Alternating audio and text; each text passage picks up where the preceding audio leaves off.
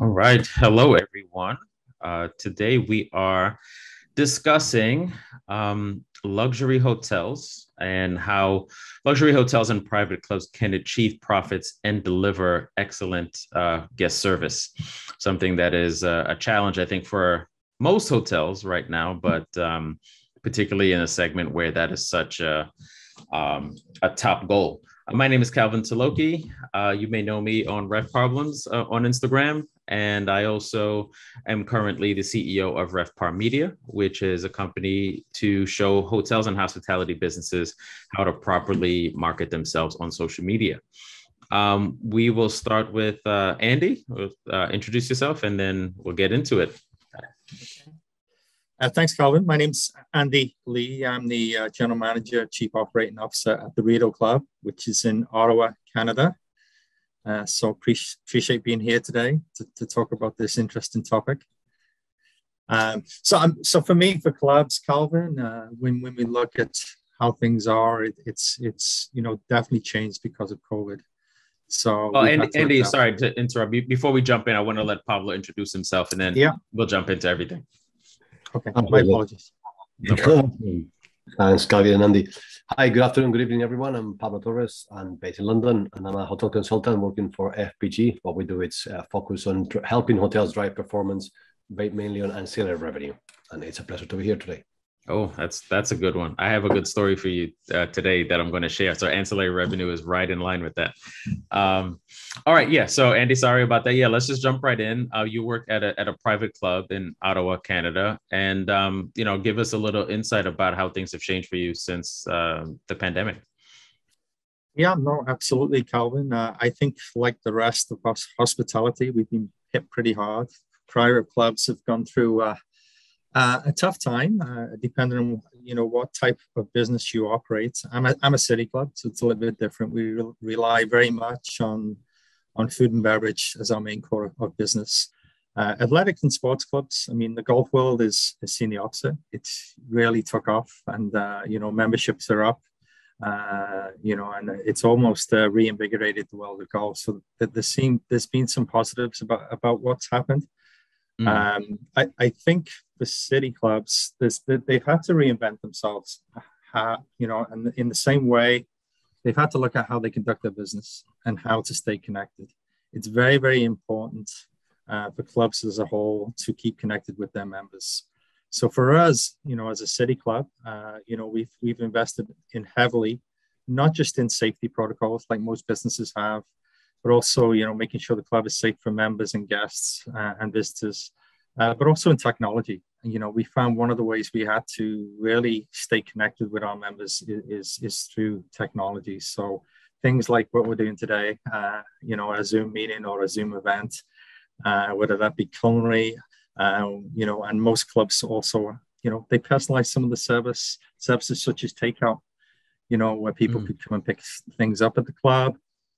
Some clubs did a chef at home program, which I found interesting, is where they could go in and potentially offer some type of drop-off service, but really customize things as well. And a part of that takeout program, it was really seasonality as well. So if you think about the summer when people do go to the cottage, it's catering for cottages, having a menu that they can take to the cottage with them, but also stay connected to the club. So, I mean, there's been a lot of that. We've done a lot of online events, like most clubs. So guest speakers, we have a good range of distinguished speakers that we've hosted on Zoom. We've also done wine and culinary events, whether it be a cookery class or a demonstration, as well as some wine makers events where we've offered a menu that's been delivered with accompanying wines. So really had to adapt and invest in the communications piece, which has been important. Yes, well, you really can't go wrong with wine. You give people a glass of wine, usually good things happen. But that's great. I mean, I think the important thing is, learning to pivot. I think most of us personally have learned that from what I've seen, a lot of businesses have been slow to do so. So I'm happy to hear that your club is doing that. Pablo, what sort of changes have you seen in the luxury segment since the pandemic? And don't forget you're on mute. Yeah, thanks. So I think sort of personalization, that'll be a key. There's all pent up demand. So a lot of people couldn't travel for 1.5 years. So they really want to travel now, and they want to make that first trip after the pandemic, or maybe the second already, more special than ever before. So so that period between the booking time and the arrival, that's crucial now. That pre-arrival, that engagement with customers to make sure that the hotel caters for their needs, that the stay, be it the room or any other of the outlets, that it's really as personalized as possible. So it is true that, it's been mentioned many times in the last few weeks, that there's a lot of staffing issues in the industry at all levels. So that's why it's even more important to have that, could be through technology, as Andy was mentioning before, or at personal level, but have that engagement with customers. So when they arrive, they really find the experience they're looking for. Yeah, that's a great point. And, obviously being the social media guy, I'll kind of talk into that as well. That's where you can really get a lot of the personalization of what you can do. If you find people on social media, you can find out what they like. There was a great video. I forget what company it was off the top of my head, but a great video about this guest who shared something on social media, because when he checked in, there was an issue with his door. So it had one of those latches on the door. It didn't quite reach. And he shared that on social media. Then he left the room and he went out, to the pool or something like that. The hotel saw it. They came in, they fixed it. And then when he got back, there was a glass of whiskey waiting for him, because they saw on his social media that he was into whiskey. Right. So those are some of the things that how you can use social media to kind of, help deliver that personalized luxury service, and just kind of paying attention, being careful not to cross that line and be creepy, stalking people's social media pages. But because he shared it, and obviously he had a public profile, the hotel was able to find out more about him. So that personalization and luxury is key. So I'm glad you brought that up. So Andy, back to you. What do you think are some of the changes that will remain after we have passed the pandemic, if we ever do, but hopefully we will? I think we're not going to get away from hybrid events for a while, so in-person meetings as well as online. I think that's something we're going to have to continue to do. And I certainly find in the club world that is something that's expected, at least for now. There are a section of our members that are just really relishing the chance to get back to the club, but there's also a section that are still a little bit cautious as well. So I think hybrid events are going to be ongoing. I think e-commerce is something that we offered during the pandemic hugely, where you could buy items online. I mentioned the grocery service and then other things that we offered. I see that potentially continuing and growing as well for clubs. And then I think, the other big thing as well is what's coming to mind right now, particularly in city clubs and downtown in cities. A lot of the offices are empty right now. So I think being able to adapt your club where your members can come and use their office at the club and conduct their business meetings. So I'm definitely seeing a growth in that market, and certainly more people asking for that type of service. Yeah, that's a great point. I mean, I think all hotels are kind of doing the, work from here type of thing. So, especially at a club like yours, where I think it's probably a little bit more comfortable than most hotels. That's a great angle to go down. Pablo, what are your thoughts?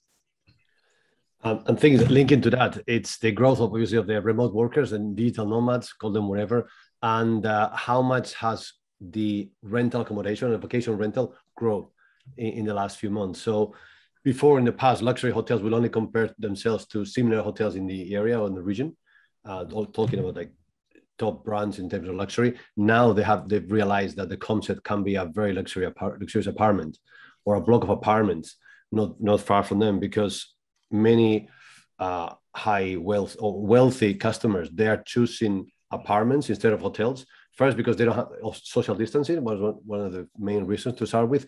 And then they realized that the experience in a nice apartment is not that different from a luxury hotel. So I think that I see hotels moving into there already. There are big brands already building up their portfolio of rental accommodation. And I think that's one of the changes that's happened during the pandemic, and it will continue growing in the coming future.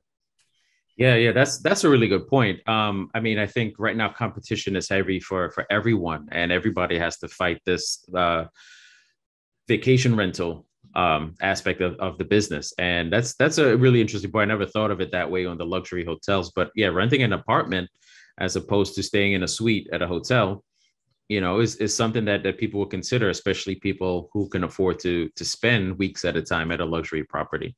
That's definitely an interesting topic. Pablo, we'll start with you on this one. One of the questions that's come up with luxury is how to maintain, how to keep generating profit and keep hitting those financial goals, because these are not the type of properties where you can do heads and beds, right? You still need to maintain that luxurious not only feel of the hotel, but more importantly ADR and that flow through. How do you foresee these hotels continue to be able to generate profit? Mm-hmm. Yeah, I mean, ADR for many hotels hasn't been an issue since they've been able to reopen. So in many destinations, especially lesser destinations, they are achieving even higher ADR than in 2018 or 19. That used to be the record year. So many hotels are doing like 20% plus ADR compared to them. But I mean, it's kind of sort of a champagne effect. So it's a pent-up demand will go down in the next few months. So how to continue after that? It's about going back to the previous point of personalization. So obviously, you want to personalize it, that comes as a cost. So if you want to have the perfect room with the perfect extras and that special romantic dinner and the treatment in the spa, whatever it is, the entire customer journey from the airport pickup to the airport drop-off after the stay, it's that making sure that you connect with the customer on every point of the customer journey, so that is personalized. And obviously you're selling extra items, be it outlet or a better room, whatever it is. So that increases at the end of the day, it's not that much about ADR, which has been usually the focus, either occupancy or ADR. It's about Revpar or Trevpar. So how much is the guest spending in the hotel during the stay? And lots of the stays are getting longer now.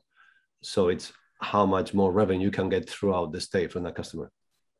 Yeah, great point. And what's interesting, in my past, I worked at a water park resort, not something you would consider luxury, but that's really where I learned that concept of total revenue management. I was able to put that into play, because during a peak season, we had suites that could fit up to 14 people, right? And you don't want to sell that to 8 people, because then that's going to impact how much they spend across the outlets throughout the resort. And this is where you have to think of, think outside of just ADR.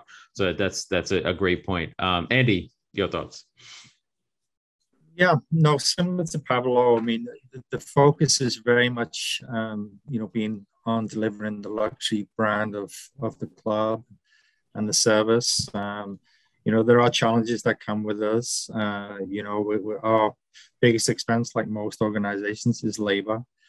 We've seen a big shortage of good hospitality people. So we've had to reinvest in some positions to help us with the transition to train and develop people in-house, which has been key for us. We want to make sure we stay to our promise of delivering that memorable guest member experiences when they come to the club. And obviously commodities have gone up. We all know how much food has gone up in the last year. So we've had to really monitor our pricing structure, our delivery of service, and really get feedback from our members to make sure we're delivering on that promise. Because, the club business, without our membership, then we simply fall. So we have to make sure we're delivering on that service promise to them. Right. Well, we have Sam-Erik has joined the chat, as they say. Full disclosure, he is the moderator for this session. I just took over because he had some technical issues backstage, but I'm happy to pass the mic over to Sam-Erik. He's clearly Mr. Luxury. He's got a bow tie on. I don't, so I'm out of the game on this one. Well, Kelvin, you have done a great job, and I'm really smooth takeover. I would say that it was very, very well done and a good start of the discussion. So I think you have got quite far already here. So the issue that we want to talk about also is that maybe Pablo, how do you identify the right customers for upselling? Are there some thoughts that you see that the hotel should be considering? It's important to empathize with the customer and to be assertive with them. So it's very dangerous to prejudge and to assume. So in the past it was easier, I think, with segments, who was corporate, who was leisure, but now it's changed because everyone is booking in through any channel. So anyone could be a corporate account could be coming through a third party OTA at the moment. So it's mostly about that either pre-arrival, as I was saying before, or at check-in time is about the connection. So you need to have every team member at front line, be it reception, spa, or F&B, commercially savvy, so that they have these communication skills. They engage with customers and they find out about the needs, about the purpose of the visit. And based on that, just find out if whatever they booked is exactly what they need, or you can suggest something better. So it's about informing the customers of the options. It's not push selling. We have to be careful not to oversell, but it's mainly pull selling. Have a conversation and then see what you can advise. Yeah, and should look deep in the eye of the customer and smile and gently, and so kind of get that connection going and gently recommend some things and kind of find out a little bit in a naive, curious way of what their plans are. I mean, in that way, you can innocently start to make some suggestions or something like that. Mm-hmm. Exactly, that's how it is. Yeah. Some direct tips for hotels, how to increase revenue through upselling. Any particular tips you want to share?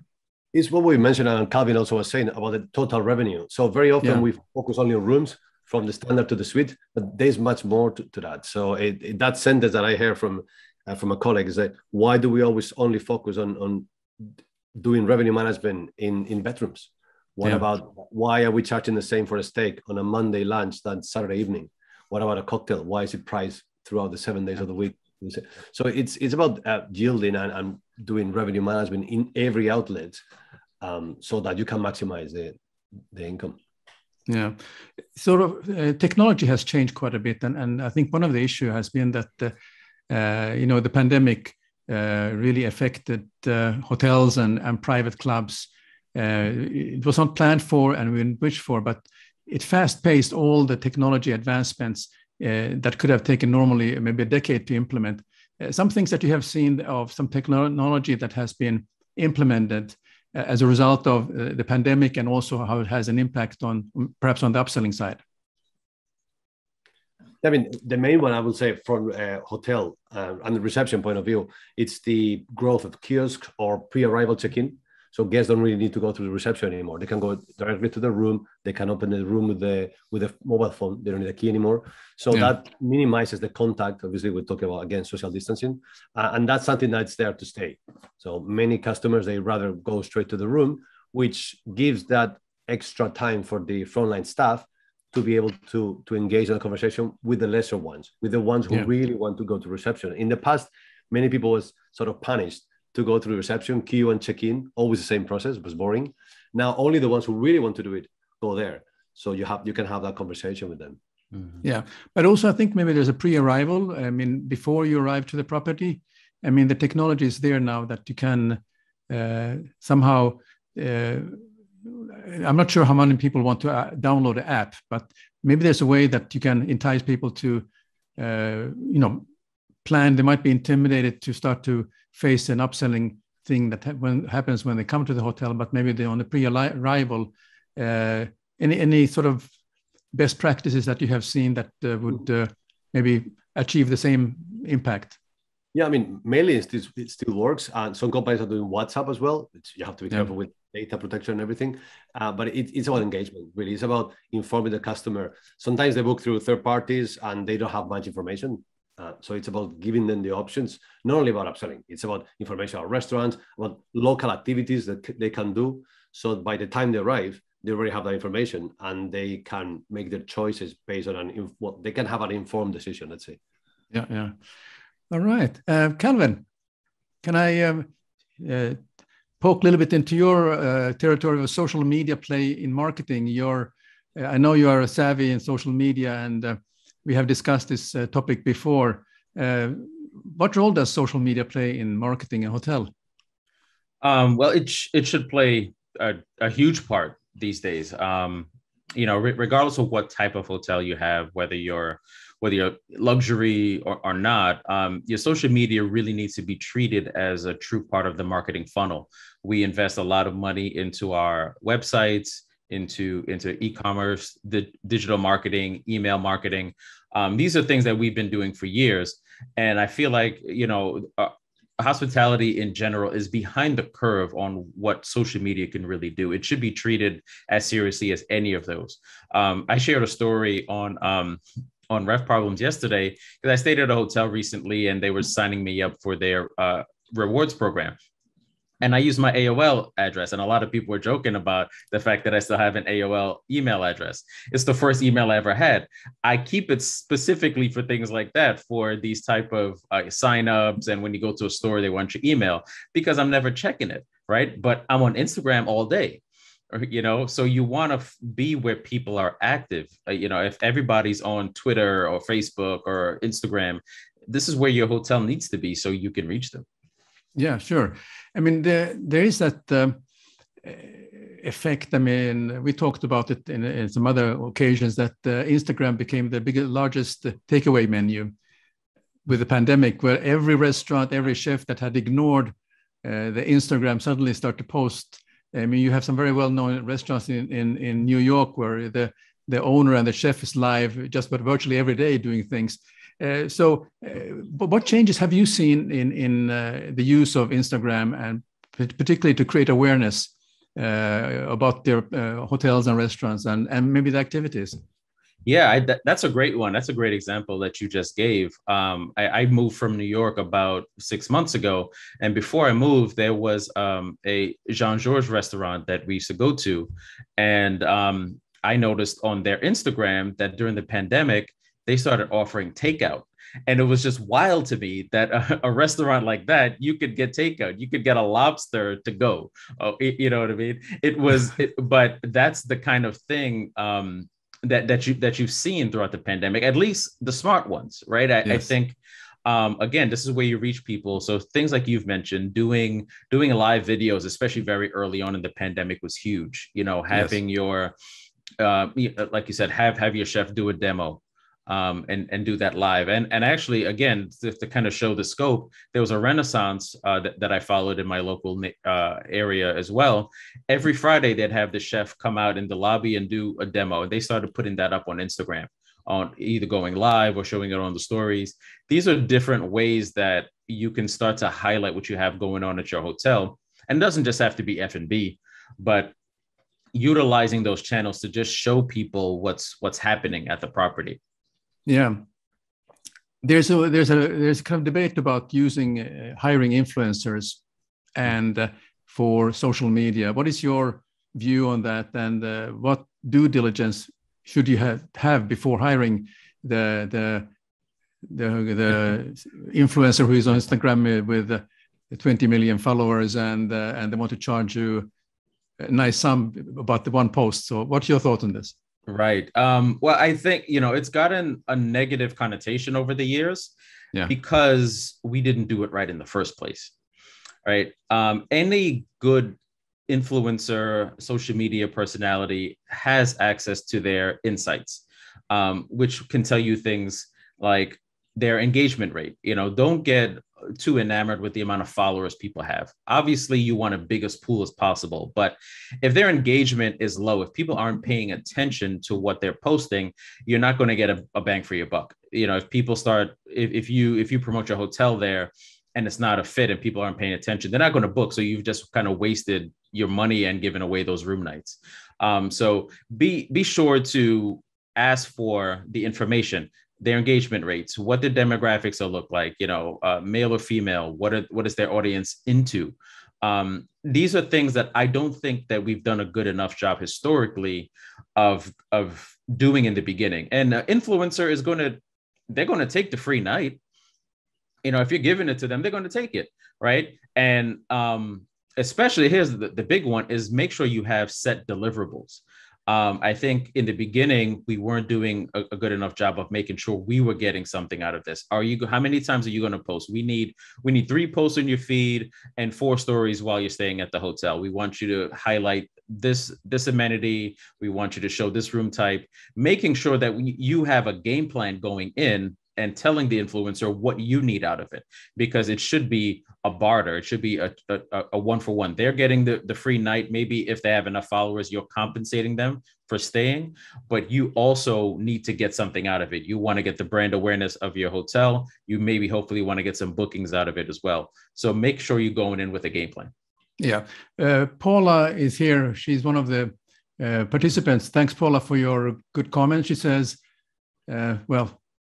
hi, everyone. What a great panel. Well, thank you for that. That's very nice of you. But more importantly, social media must be included in the hotel's sales and marketing strategy. Yes, the influencer must have the same target audience. Yeah. And that part is critical. That's the critical piece that I think a lot of people are missing. I can share a quick story where I had a back and forth for hours with the GM of mine because he was trying to get a DJ to stay at our hotel. And he wanted to get, this was a luxury property where our minimum rate, our CPOR was about $150, right? He wanted to give him a $79 rate. And because he's like, oh, he has 300,000 followers on Instagram. I'm like, okay, cool. But he's a DJ. His audience is not following him because of the hotels he stays at or a lifestyle or what he's traveling. He's a DJ. If we were running a nightclub, this would make complete sense. You maybe want to comp him, right? But it needs to fit. And just because he has, or he or she has a lot of followers doesn't mean it's a right fit for your hotel. Yeah. So basically what you're recommending is, number one, it should be in a parallel with your sales and marketing plan and sales and marketing strategy. You have also your social media strategy, and you have you have to know exactly who your audience is. And also when you hire an influencer, they must have the same target market. And then you do your KPIs to ensure that the influencer also have their act together, that you're getting value. It's not about how much followers they have, but actually what value they'll bring to this session. What do you see, looking in the crystal ball, what will be different in 5 years from now? We live in the social media world at the moment, and TikTok and Instagram are the hottest thing. We probably don't know what's going to be in 5 years. Maybe it has changed, but in generally, is it here to stay, or was it just because of pandemic that social media became the big thing? Oh no, it's here to stay. It's not going anywhere. I mean, these things are only going to grow. Instagram is roughly 11 years old.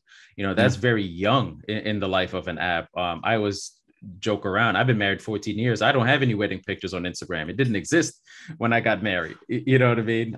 TikTok is a couple of years old and growing.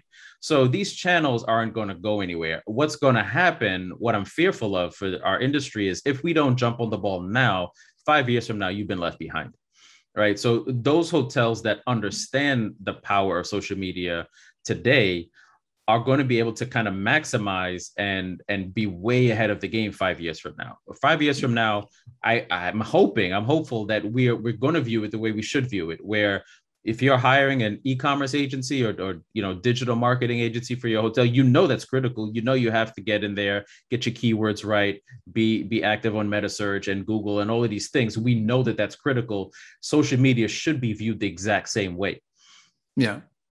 Well, that's great. I mean, and I think of all the viewers who are watching this session, I mean, Calvin is an expert in this, and I think you're doing that also, that you can help hotels in this task who are looking for assistance. Because if you look at the old school way, I mean, I was trying to convince my general manager at the time that we should use social media. He said, well, how many room nights do I get out of this? What's the revenue? I said, well, let's start with the awareness first, and then we can eventually the revenue comes in. But I think, Calvin, you would be a good person to be reached out to for getting some assistance with all this. I have not ignored you, Andy. You're there, but I jumped in the middle of this discussion. For private clubs, what do you see your priorities now for next year? I mean, we have hopefully got over the difficulty with the pandemic. What's your view on the 2022, which is around the corner? Yeah, no, absolutely. Just continuing what Calvin has said, one thing that's been very big in the club world right now is really general managers looking at how they connect with the members through social media platforms. So, for us right now, and I see a lot of other clubs looking for specialists to do exactly that. And I think it's very important that we do that and reach out to the different demographics that we have. But other media priorities for us, in the club world in generally, and for hospitality, is to invest in technology. I think there's some business that needs to continue to do that.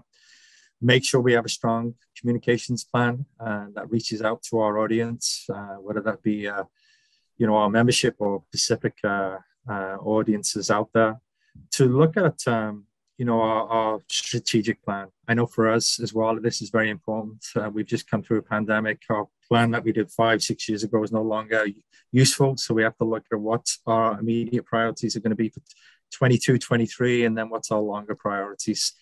So I think that's important, and that will help us put us back on our way in terms of what we know today and what we think is going to happen tomorrow. But I think it's always, you've got to reflect on, you can't just expect that what you plan in 2022 is going to happen. We really have to review it quarterly and take a look at that.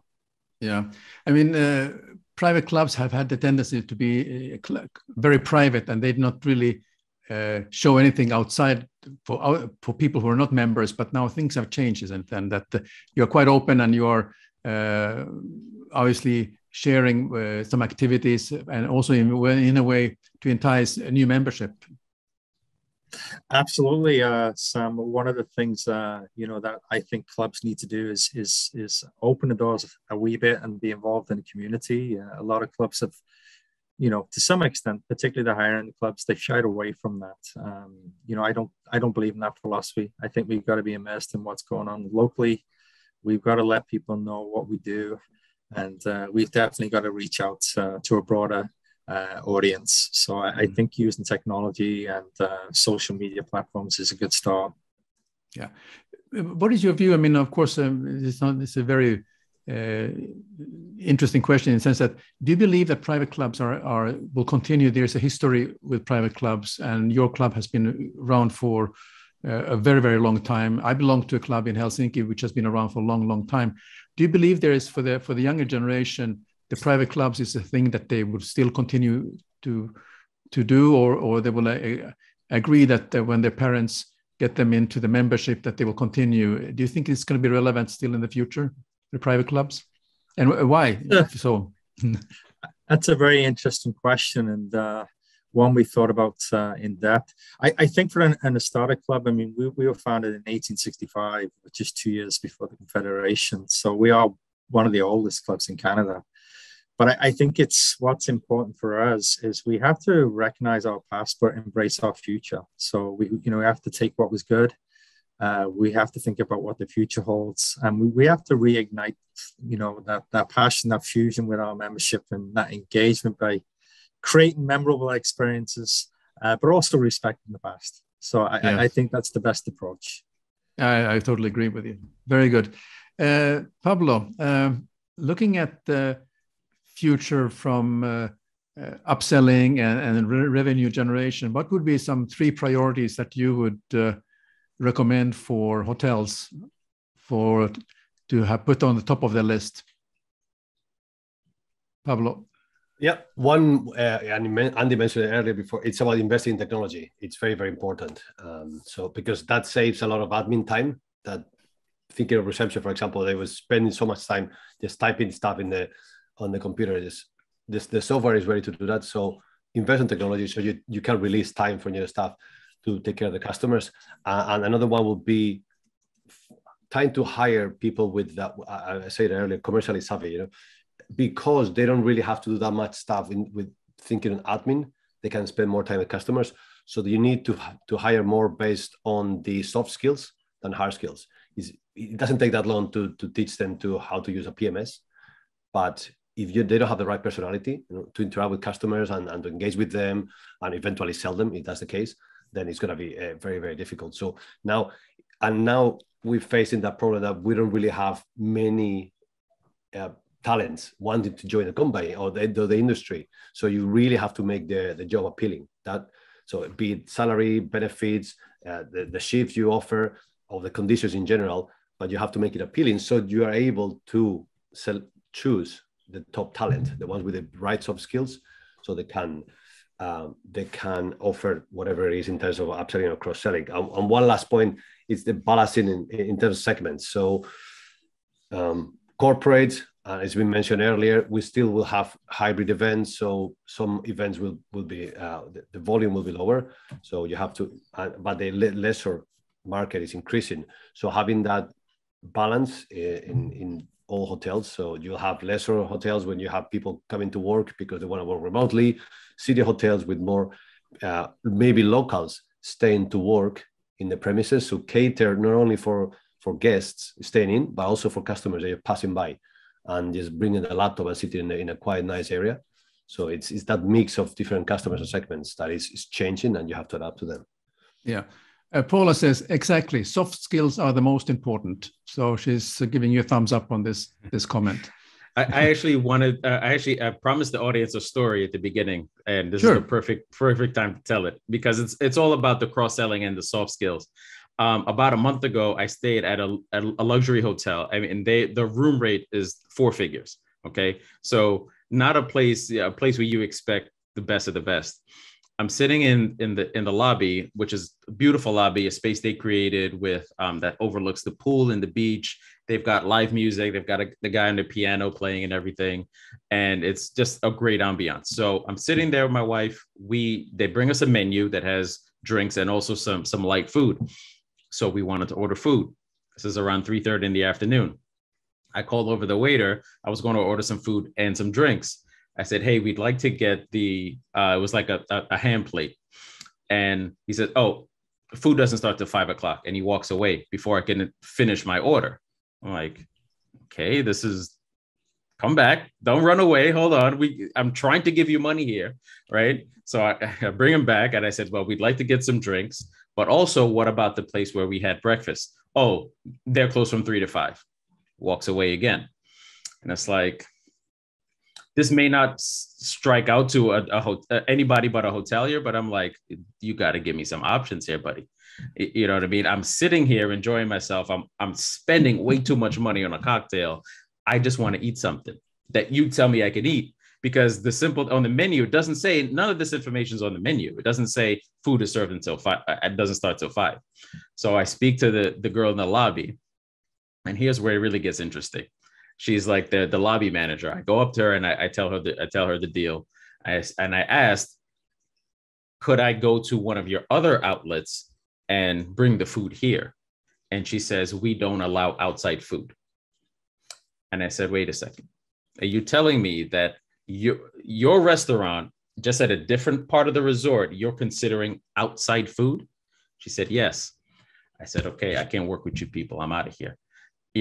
But what we were ordering was a jamon plate, just sliced ham with pieces of bread. We sat for the first hour we sat there, we saw the chefs having their BEO meeting in the lobby. You mean to tell me if somebody had not just asked one of those chefs to slice some ham for us and charge me $50 for it, they wouldn't have done it? And it's those soft skills that is what Pablo is talking about. Have the mindset of, how are we here to solve this problem? How are we here to service the guests, especially in a luxury hotel where I'm paying over $1,000 a night? That's unacceptable. Absolutely. Zaya says, great. Zachariah says, great. And Paula says, that's crazy. I totally agree. Okay, we have a couple of minutes left. Just a final one takeaway for the viewers from this conversation. Just briefly, something you want to share with the viewers as a takeaway from this conversation we had. Andy, could you share something? Yeah, I think, when you're working in luxury hotels, I think the member or the guest experience is everything, and I think there needs to be a strong emphasis on that. And, you've got to have a great team to support that. So we talk about building team members. And for me, back in the day, when I started off as a young man, and I'll be quick, and one of the most important things was the soft skills. It was personality. We used to hire by personality and train them the other skills that they need. Thank you. What about you, Pablo? I think that luxury hotels are the ones who can really add that extra value. Low cost is very basic. You just need a bed and a shower. That's it. Fair enough. Yeah. Luxury, for the whole customer journey, you can add value at every point. So just make sure you deliver. Add value at every point. That's a great takeaway. And Calvin. Yeah, I would just say in a nutshell, when people think hospitality, when we look at the movies and things like that, these are the kind of properties people are talking about. When people think about travel, luxury hotels and that kind of service is what they're talking about. But at the same time, when you really break it down, they're not very different from other hotels, from operationally, right? And we need to be open-minded about how to utilize things like technology, social media, and even when it comes to employment, hiring people that don't have a luxury background may not be a bad thing, right? As long as they have those soft skills and they understand hospitality, you can teach them how to properly sell your property or behave in a private club or luxury. But if they have that soft skills and they understand hospitality and how to connect with people, it can work. So be a bit more open-minded. Great. John Paul says, amazing session, quite insightful. Thanks to the panelists. I share that also. And we are running out of time, and that's what happens when you have a good time. So thank Andy Lee, Pablo Torres, and Calvin Tilokee for a great session. And my name was Sam-Erik Ruttmann. I'm with the Studio Puisto Architects, and I was the moderator for today. And thanks to Calvin, who started with a great start. So